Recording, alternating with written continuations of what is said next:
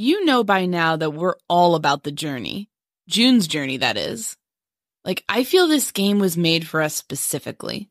It's the closest I've come to feeling like I've been dropped in the middle of a mystery novel set in the 1920s. That's because you get to play as June, a globe-trotting flapper/amateur sleuth who lives to solve mysteries. You get to visit all sorts of fascinating places, from Paris to Cuba. You beat levels by identifying hidden objects in the scene. And we found that the more we play, the sharper our observational skills become. The game is delightful and a wonderful way to relax. I'll often pull my phone out and play it when I've got a free moment, like I'm on hold with an archive or I'm waiting for a courthouse to open up in the morning. I'm currently on Chapter 16, meaning I'm searching for the son of June's housekeeper, who's on the run from New Orleans gamblers and the police. It's a wild time.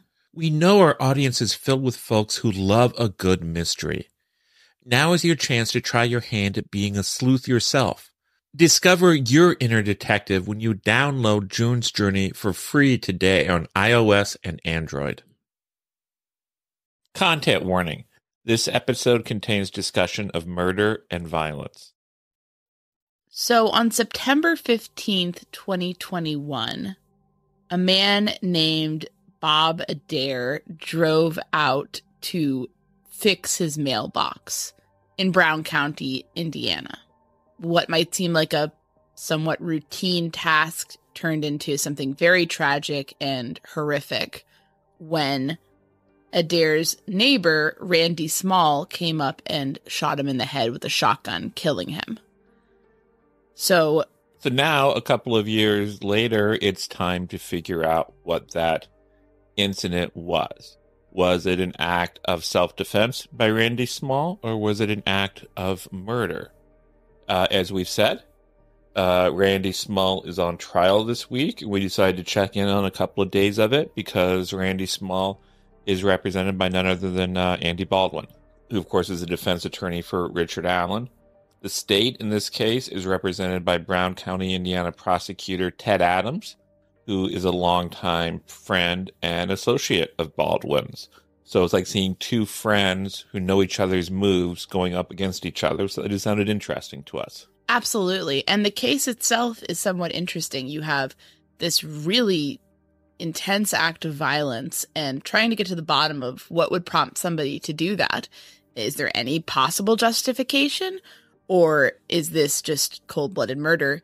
Is always interesting. We've been in Brown County this week. In our previous episode, we covered the jury selection. Today, we'll be talking about the opening statements and the first few witnesses.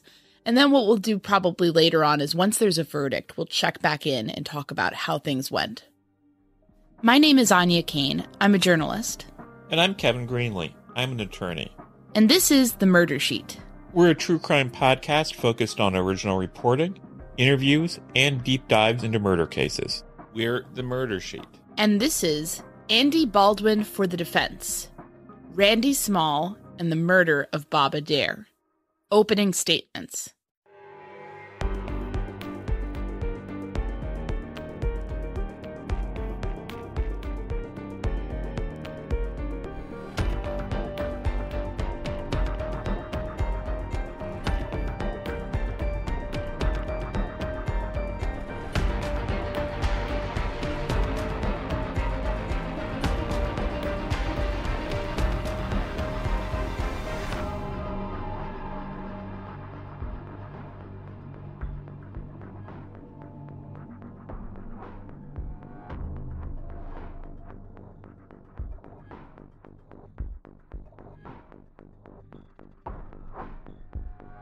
As you mentioned before, I think one of the interesting things about this case is that there really isn't any dispute about the big picture of what happened.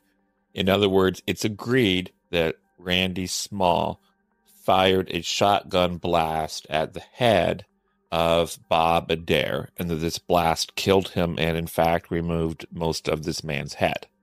The only question is, was it murder? Was it self-defense? Absolutely. And so that's where the defense comes in. That's where the criminal defense team comes in. Of course, this is Andy Baldwin's firm.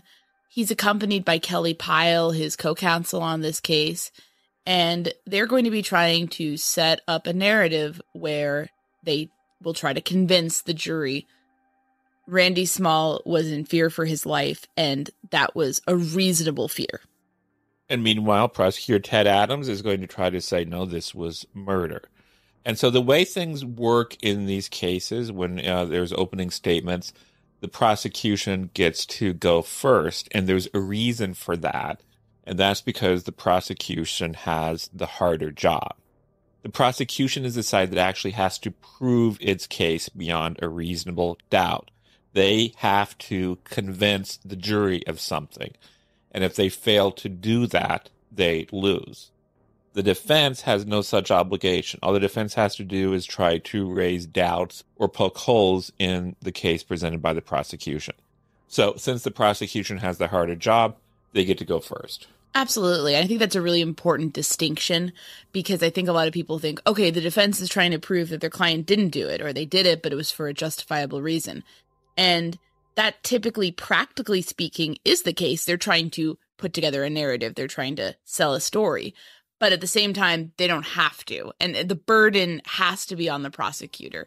The prosecutor has to get over that hurdle. That's just the way things are under the system. And the prosecutor also has the benefit of having the power of law enforcement and massive investigative resources at their side as they're going through this. So the morning began with Ted Adams giving an opening statement. Before we go into that, I'd like to say, I think he did a great job. Oh, yeah, he did. He basically, Adams put together an opening statement that was a vivid, shocking recounting of the aftermath of this act, sort of reminding the jury that, like, the result of all of this is that a man who was unarmed and driving out to fix the mailbox that his neighbor tore down was shot in the head to the degree that his head was essentially removed from his body and exploded. And just kind of driving home that, like, this is not, like, that is just driving home that that's just such a horrific fate. You talk about some of his vivid descriptions and the things he focuses on. He talked about saying that a picture is worth 1,000 words, and he describes a moment frozen in time. What kind of details did he tell us about that moment? He talked about the tools that Bob Adair was carrying, so making it clear that his purpose was just to go fix his mailbox. As a side note, Randy Small and Bob Adair had been quarreling over the placement of the mailbox and over the fact that some extraneous building materials may have been left by Bob Adair in a field belonging to Randy Small. So definitely annoying neighborly things, but I think everyone can agree not worth somebody dying over. And so he's making it clear that he's a craftsman. He's trying to fix stuff. He talks about how his cane was under some cement. I mean, he's an older man. He's, he has a bad back. He's not a young, spry person who's running around and can, fight somebody off. And he especially focuses on the fact that when Bob Adair is shot and killed, his hands are folded in his lap. His hands are folded in his lap, and his feet are pressed on the brake of the car, and the brake lights are actually illuminated. And so why does he focus on that? Well, the self-defense claim that, he was reaching for a gun, if his hand's in his pocket or he's reaching for the glove compartment, then that might be more compelling. But basically what Ted Adams is saying is he's sitting there with his hands clasped. He's not reaching for anything. What exactly was Randy Small afraid of? And the other element of self-defense, when you have somebody in a vehicle, that's obviously a weapon in and of itself. They can run somebody down with that. But his feet are on the brakes. And Ted Adams stresses in this opening, scientists, the people we're having from the forensic team, the scientists we're having testify, say that no meaningful movement can occur after death. So it's not like he was doing something and then he clasped his hands. It's like that's how he was when he died. Yes. Adams is arguing that it's not like he was reaching for a gun, he gets shot in the head, and he says, oh, I better make a good case for Small having killed me. Death so is instantaneous. And also, Adams raised an interesting point which relates over and above this case to other cases in the area, which, frankly, I wasn't even aware of. He called it the phone game. And by this, I suppose we should explain a little bit more about Brown County, Indiana. It's an area with lots of hills, I guess valleys or hollers. It has Forested. Lots of trees. And so because of this, as you drive around Brown County, you often have spots where you have no cell phone reception, I guess no radio reception. We experienced that ourselves when we were driving from Brown County. We were on the phone with a friend, and suddenly the call drops. And we try calling again, it won't connect. So it's definitely a place where that is a factor, even if you're just on the main roads. So yeah, and that was something that was like a little annoying for us, but it's also actually an issue, and I wasn't aware of this, that affects law enforcement in the area, because this incident happened on a road where, for whatever reason, there's virtually no cell phone reception, no radio reception. So a number of police officers get called to this scene, and once they're there, their ability to communicate with other police officers not present is extremely limited. Yeah, that was sort of a terrifying image. I mean, obviously, in this situation, there was a very tragic death of the Bob Adair, but I mean, in a bigger disaster or something going on, that's kind of concerning, and I would hope that Brown County would be attempting to unroll some solutions for this. But basically, they get up there to the kind of more remote gravel road. Exactly. Let me give a bit of context. Yeah. So basically, this incident happens, I think, around like 2:00 in the afternoon. Bob Adair is in a truck that's in a field on property belonging to Randy Small. The confrontation occurs, and then Randy Small returns home.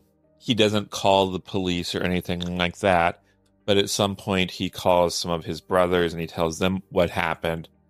And then about 10 hours after the shooting, his brothers contact police in another city and say, our brother in Nashville is involved in this situation. We're concerned he might actually kill himself. And so this is what motivates the police to get out there, and they arrive there, I believe, a little after midnight. And why don't you read out the actual list, like the actual telephone line, so to speak, that was going on here?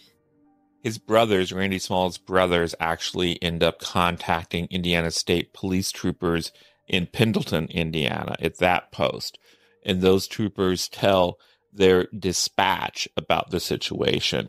And the Indiana State Police dispatcher in Pendleton then contacts the police dispatcher in Brown County. And the dispatcher in Brown County contacts an officer named Mike Moore. And then it's Mike Moore who then tells the officers who are responding to the scene what's going on. So there's a long chain there of communication. So that's really not ideal, obviously. Yes. And this creates confusion at the scene. Because it wasn't until later, as I understand it, that Bob Adair's body was even found. I think there was confusion about, like, who was shot. Should we, like, who were we looking for almost? Right. And also, meanwhile, Randy Small has basically barricaded himself in his home, and there's fears he might commit suicide or commit suicide by cop. After a great deal of effort, he's talked out of the house, and police decide to take him to a hospital for some mental evaluation. And it's not until he's en route to the hospital that those officers are ordered to stop this ride to the hospital and place him under arrest because they've discovered a body. Yes. Another thing that's worth mentioning is, as we've said, this all boils down to what was in Randy Small's mind when he decided to fire the shot that killed Bob Adair. And prosecutor Adams says, well, we have a way of looking into his mind because we have the body cam footage from the officers on the scene. And didn't he indicate some of the things? Yeah, it was actually the Indiana State Police troopers' body cam footage, because essentially what Ted Adams described was that the troopers at the Pendleton post had Randy's brothers call him and put it on speaker. So they were standing there recording the entire conversation through their body cam setups. What kind of things did Randy say on this? This was basically Randy Small's response to finding out that his brothers told law enforcement that he'd shot Bob Adair. Or that he'd shot somebody. Man, I'm probably home free. Well, man, don't turn me in, dumbass. Well, fucking wonderful, man. I can't believe you blabbed me out. And the way that Ted Adams essentially summed these statements up was the phrase consciousness of guilt. Can you speak to what that means, Kevin? A consciousness of guilt basically means that a person realizes he's done something wrong.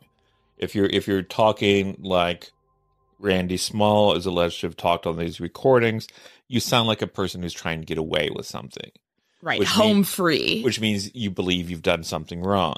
If, on the other hand, you have killed someone and you believe you did it as an act of self-defense and it was justified, perhaps you wouldn't be reacting that way. You would potentially call it in yourself, get help, or at the very least, when people were calling on your behalf, law enforcement, you would be not actively pissed off at them. Right.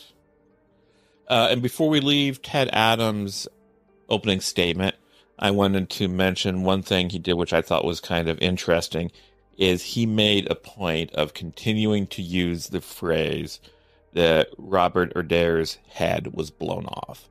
He kept on saying the head was blown off. He blew his head off. And I think that was trying to really hammer down to the jury what a horrifying and brutal act this is, at least the consequences of it. And in fact, at one point, Ted Adams says this was the worst crime scene I've seen in my entire career. Yeah, so that's striking given that he's had a long career in criminal defense work and also being the prosecutor of this county. I think we all have an idea of what a headshot might look like, but it's usually the head is intact, and that was not the case here. Right. We are so delighted to work with our sponsor, Brilliant Earth. This is a company that offers some of the most brilliant and romantic engagement rings and wedding bands out there, all the while ensuring a commitment to ethical sourcing and sustainability. If you're looking to get married or to become engaged, or even if you're just searching for a special piece of fine jewelry, you have to check out their website. They make browsing so easy. They even let you design your own perfect engagement ring, or you can shop by style. I love the delicate willow rings, along with the 3-stone Nadia rings and the classic freesia rings.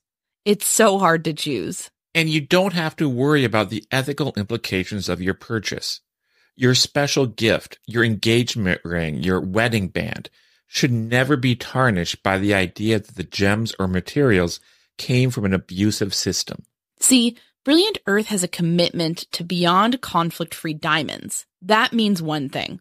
They only accept diamonds from mining operations in countries that strictly follow international labor, trade, and environmental standards. Fewer than 1% of other diamond suppliers meet Brilliant Earth standards. You can feel good about your purchase, knowing that you're supporting a brand that actually cares about its ethical impact and is committed to fostering better standards in the jewelry business. Check out all of their beautiful pieces at brilliantearth.com. That's brilliantearth.com. HelloFresh is America's #1 meal kit for a reason. HelloFresh really wants you to have it all. Free time and fresh, tasty food. That's why they take care of all the meal planning and deliver the ingredients so everything you need to whip up a delicious meal arrives right to your door. We love the convenience of getting high-quality, pre-measured ingredients shipped right to our door so we can have the fun of cooking meals together in the kitchen without the pressure of worrying about whether or not we have all the items we need. And let me stress that when we say high-quality ingredients, we really mean it. The last time I was in the grocery store, some of the produce I saw looked like it had been sitting out for weeks. And that is frustrating because this is the peak time for summer produce. Well, HelloFresh makes sure that their ingredients travel from the farm to your front door in less than 7 days. And when something is that fresh, it simply tastes better. This is another great reason to try out HelloFresh. And remember, Murder Sheet listeners get a special discount. Go to HelloFresh.com/MSheet50 and use code MSheet50 for 50% off plus free shipping. Again, go to HelloFresh.com/MSheet50 and use code MSheet50 for 50% off plus free shipping. Find out why HelloFresh is America's #1 meal kit. Now, if you remember back to our episode about voir dire and jury selection, Andy Baldwin made a point of asking the jury, don't make up your mind after you've heard the prosecution. Wait and listen to me. So he did get a chance to stand up and make an opening statement, and he actually began it by referring back to something Ted Adams had said. Ted Adams said a picture is worth 1,000 words. Well, Andy Baldwin said, well, what about a picture that is incomplete or false? He's basically saying the aftermath of this crime, this horrible image of this man with his head blown off, that may be what ended up happening, but we're going to be talking about things that maybe you can't photograph, like maybe justifiable fear Randy Small may have felt, or, whatever was happening immediately beforehand. And one of the ways, as we'll get into, that he's really going to stress of why we don't have maybe more images and evidence pointing to that is, in his view, not because they don't exist, but because law enforcement did a bad job investigating the case and being open-minded about the possibility of a self-defense argument. If I understood him correctly, he was contending that the law enforcement investigators basically put in their report that Bob Adair in his truck is stationary and Randy Small in a tractor approaches the stationary truck and fires. And I believe Baldwin was suggesting that's not how it happened. Actually, he contended that it was Randy Small who was stationary and it was the truck that was approaching him in an arguably threatening way, and that's what caused this. But unfortunately, we don't have evidence of that because of an improper investigation. He indicated that, in fact, elements of the detective's report in this were just plain out false. He, at one point, did take some time to say, I don't believe that the detective knowingly lied. I don't believe this was like a malicious or, conspiratorial thing. I think they just got tunnel vision and basically made up their minds too early about what happened and then did not keep an open mind as they were looking at all the facts. And that prompted the investigation to be less thorough than it should have been. So he's saying that, I don't think it's like this is a bad guy who's trying to cover up or, basically gang up on my client, Randy Small, just more of like an inadvertent thing.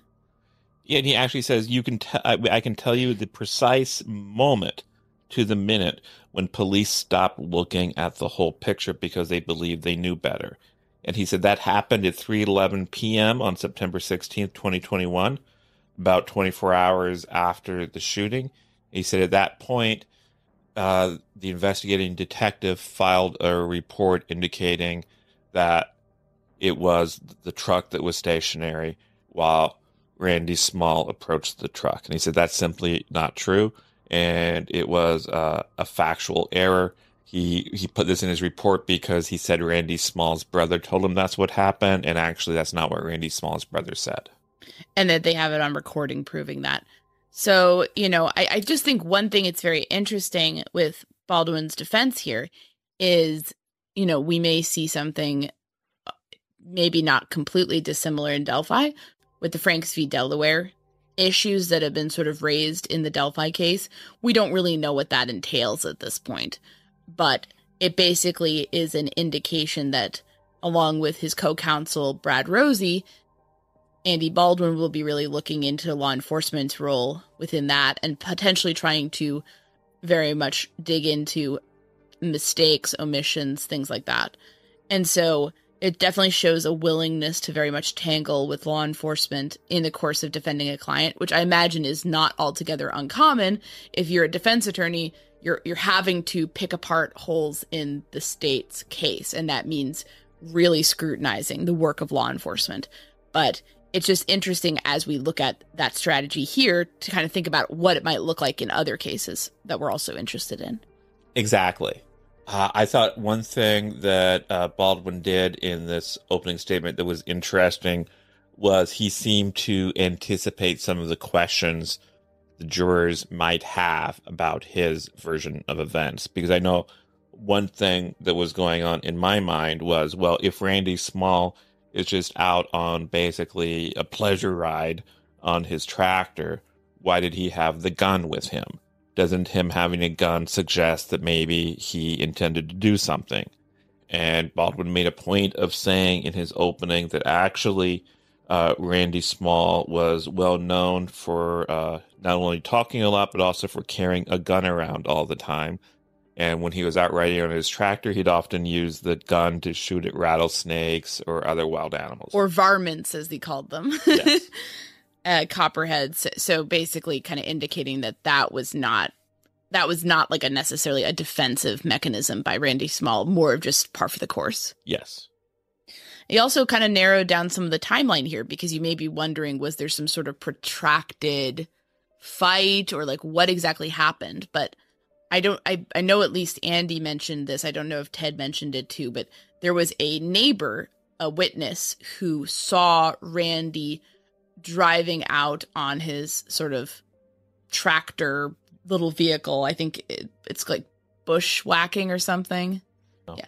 It's like people use it to kind of like, I think like clear land, and he's holding a long gun. He drives out on that, and then there's 2 gunshots. He drives back 4 or 5 minutes later.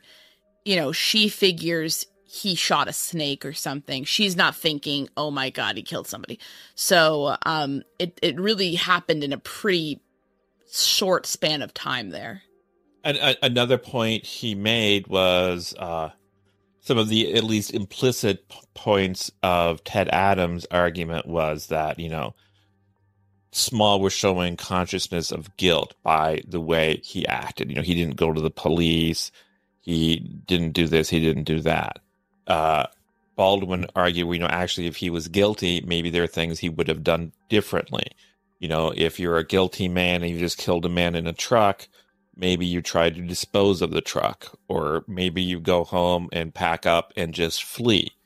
And he says Randy Small didn't do those things. And so doesn't that suggest that he had no consciousness of guilt?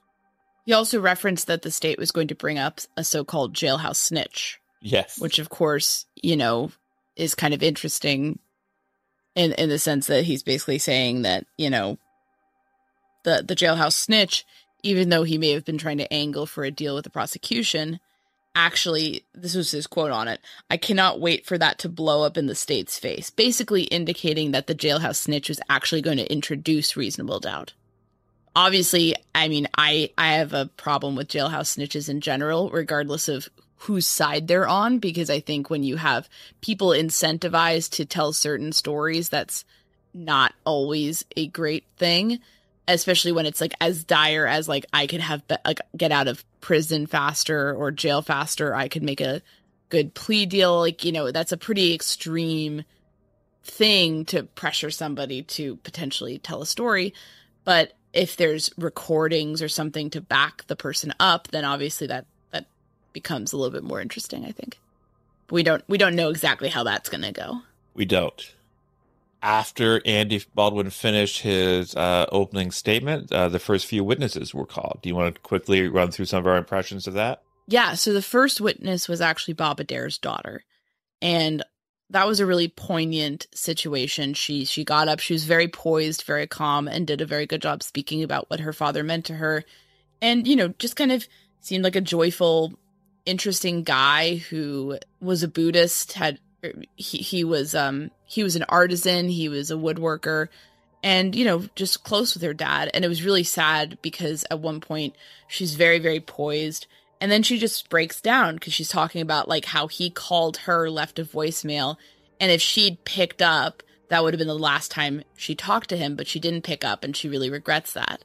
And I just thought that was really sad. And I feel like, you know, just underscores the loss of this kind of really senseless tragedy. And that moment made me kind of think back to what was happening during jury selection, because you had Kelly and Andy kind of being like, we're going to go after Bob Adair and you have to be okay with that. And I understand that in a self-defense argument, you have to basically go after the dead person saying, my client thought that this guy was going to kill him. But like, the man's 70 years old. He has a bad back. We've just established from his daughter that, you know, he's means a lot to certain people and they're devastated by his loss. And so I wonder if that's Ted Adams anticipating that a little bit. And I also wonder if that could backfire, because like, I think I'm sure, I mean, Kelly and Andy have a lot of trial experience. I think they probably know how far to push. But at the same time, I think if you push too far on that line, it's like, well, the guy got his head blown off, you know, like, you know, like character assassination post-mortem, you know, it has to serve a purpose. It has to serve the purpose of establishing that Randy Small could have indeed been afraid for his life. I think if it gets too far beyond that, that could seem just kind of mean. I'm not saying that's even rational. I'm just trying to think about it. Like if I were on the jury, her statements were very moving, I thought. We then had a few law enforcement officers who were there that night. They described their activities at the crime scene, their interactions with Randy Small, or their interactions relevant to the case. The only officer who was subjected to cross-examination this morning was the officer who was basically in a situation where he was like relaying messages from other people, trying to get them to people in the field. And he had some interactions with Randy Small's brothers over the phone. The cross-examination of him was basically, well, did you record these calls? And he said, I didn't record the calls. You know, I was driving. And Andy Baldwin was saying, when you could have pulled over because this was like a murder investigation. And I think the point Andy Baldwin was trying to make was that he wants to suggest that Randy Small's brothers in these calls communicated the idea that Randy Small had acted in self-defense and that the police were not taking that seriously. Ted Adams referred to, his name's Michael Moore, called him middleman Michael Moore, to kind of underscore his role as trying to be almost the communications hub for a very complicated and confusing night. And I thought it helped that Adams established how remote that spot was and how problematic the radio and call situation was. It explained it more. And, you know, given that, it's also more understandable when Moore, who at the time I believe was a Brown County sheriff's deputy employee, sort of had served in that role for a long time, basically like they don't know what they're getting. They know that there's maybe a report of someone being shot, maybe a report of someone wanting to do suicide by cop. It's not like they're responding to, oh, we found a body. They're more of responding to Randy Small, not Bob Adair. We've gotten calls from sources in the car before, and we're two people. We're usually together when that happens.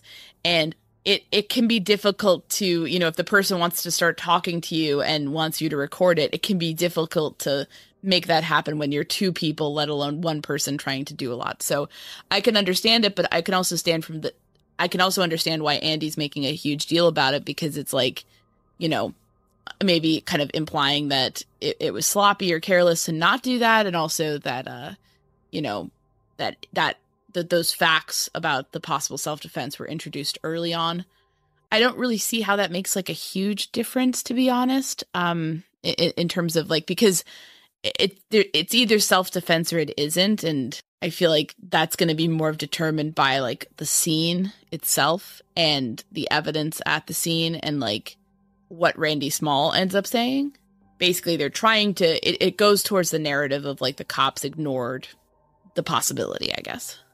Yeah, I think that's what he's trying to do. Andy Baldwin is trying to say that even at this early stage, they weren't taking a self-defense claim seriously.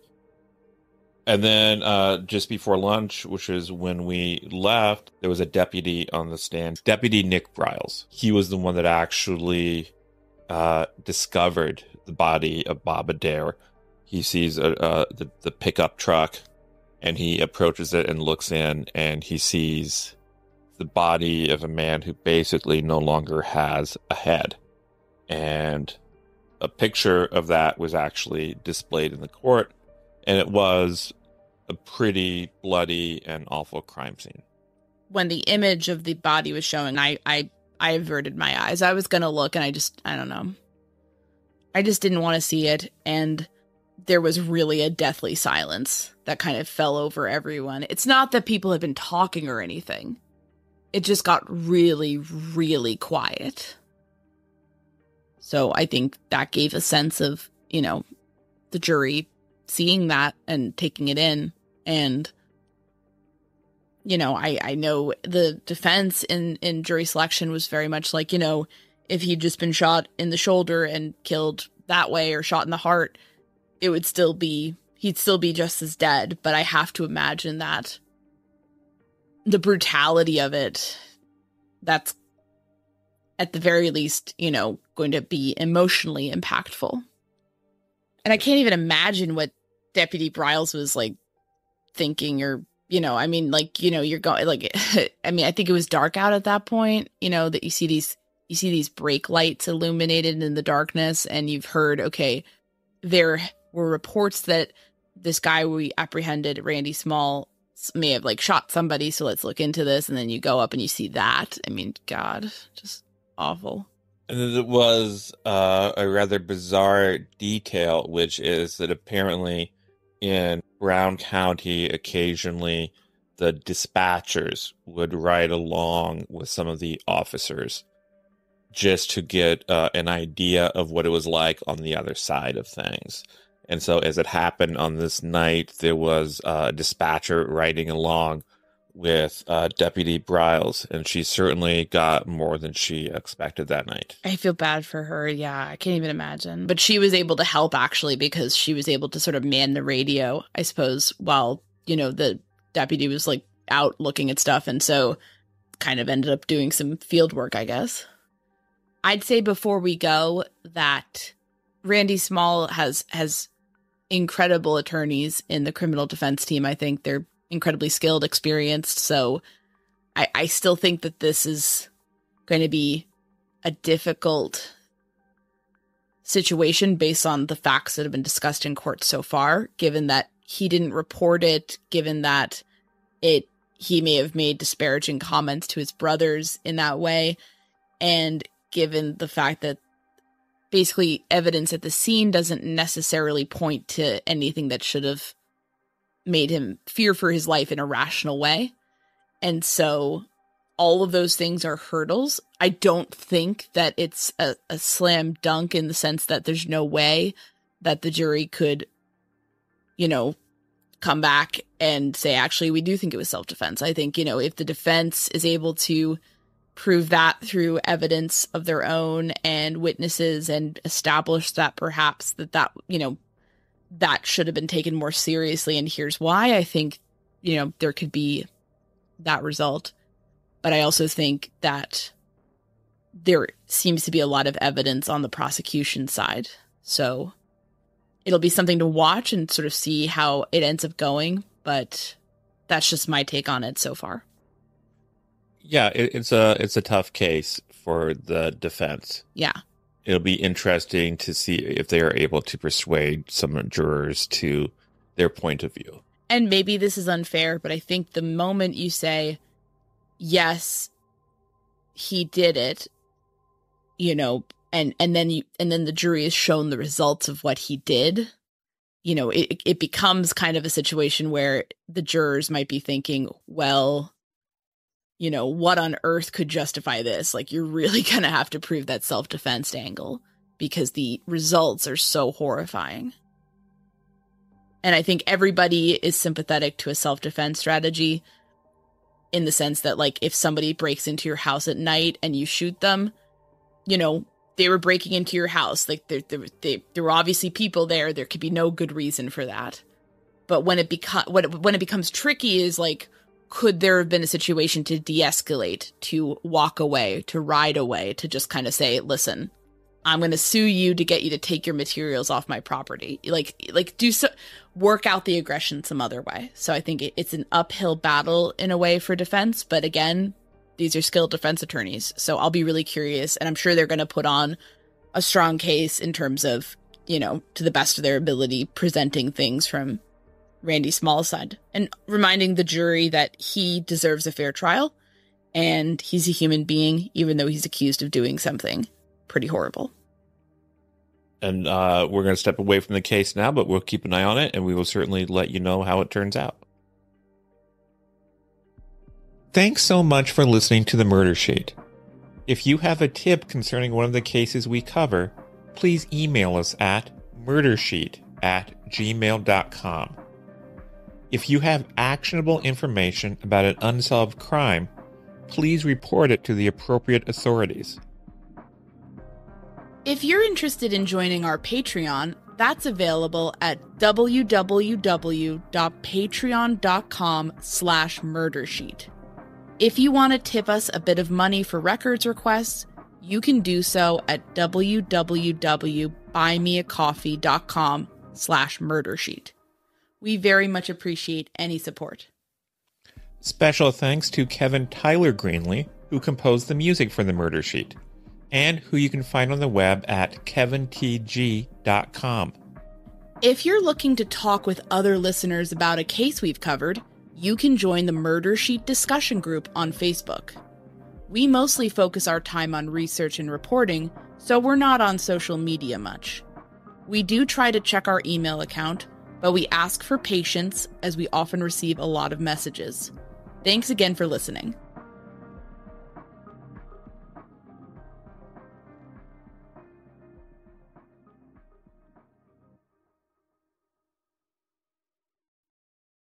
Hello, Murder Sheet listeners. Thank you so much for sticking with us until the very end.